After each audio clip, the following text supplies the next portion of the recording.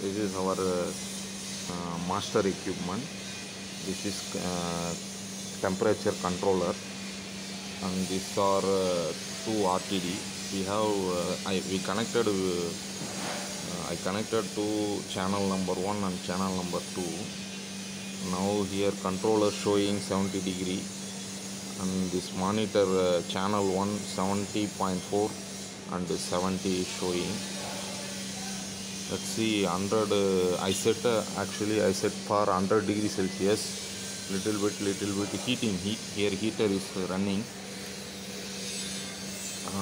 Heater is now heater is burning the oil.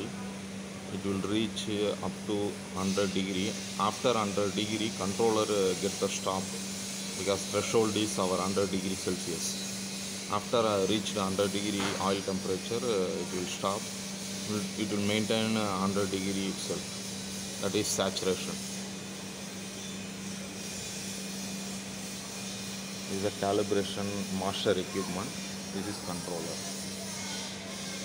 This transformer oil bath, oil gauge. You know that masking kiosk presented in masking kiosk. This is calibration.